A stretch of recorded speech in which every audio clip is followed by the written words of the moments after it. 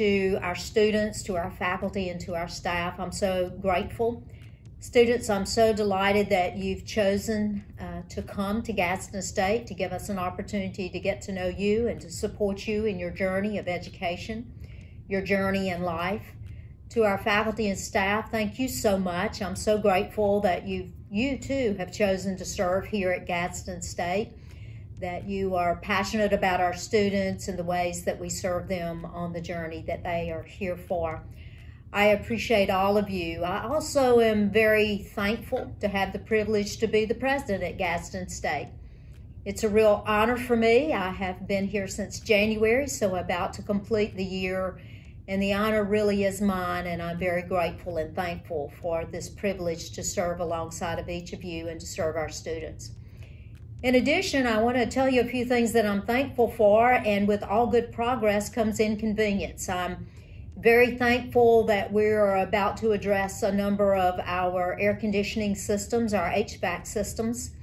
We are very hopeful that at our Board of Trustees meeting in December that we will have during the work session an opportunity for Bevel Hall, for Helderman Hall, and also for Wallace Hall to be addressed by our Board of Trustees, again at the work session.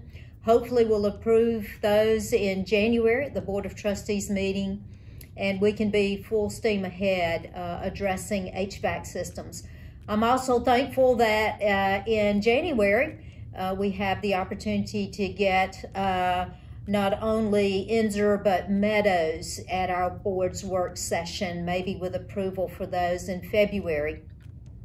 I mentioned those to say that I am grateful, but also to explain that we're going to have some inconvenience in this process. And so while there's gratitude for the opportunity to do this, I am going to ask for your patience as we'll be shifting folks around and moving classes, and it's just going to be inconvenient, and I'm going to own that.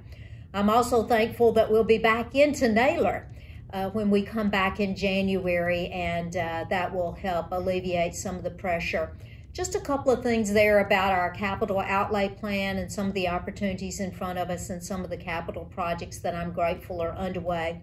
But most importantly, to you and to your families, I wish you the very best. Happy Thanksgiving, and we'll see you back next Monday, and we'll close in on our holidays and finish up our semester with a bang with our graduation on December the 20th. Thank you and happy Thanksgiving.